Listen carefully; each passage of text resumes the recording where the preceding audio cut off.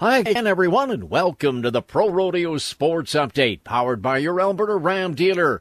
The 2013 Ram 1500 is Motor Trend's Truck of the Year. Get into your quad cab SXT 4x4 for only $25,998 during the month of the Ram. 2 weeks ago today, I couldn't see how the Calgary Stampede could happen this year.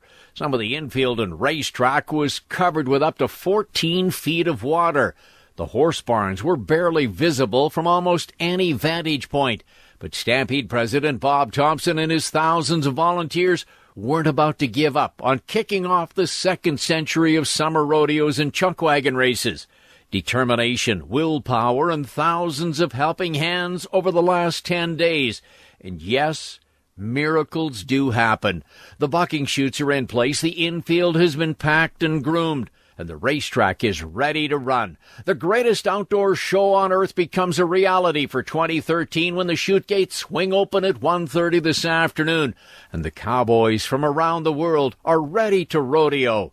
Canadian champion bareback rider Dusty LaValle from Bezanson, Alberta, pretty much says it all for the contestants about to kick off this year's Calgary Stampede. This time of year, we come into the Calgary Stampede, just come off the road, off a big tour, hitting lots of rodeos all over North America, and to be able to come to the Stampede and hang out after we're done riding, and it's a nice family atmosphere here, a lot of things for the kids to do, and we're just having a great time. The A pool of 10 contestants in each of rodeo's major categories will ride, rope, and wrestle for 4 consecutive days. Then the B pool of athletes will take their turn at trying to qualify for Championship Sunday. What happens if you don't get a bye into the big Sunday finale? I'll tell you more about that after this.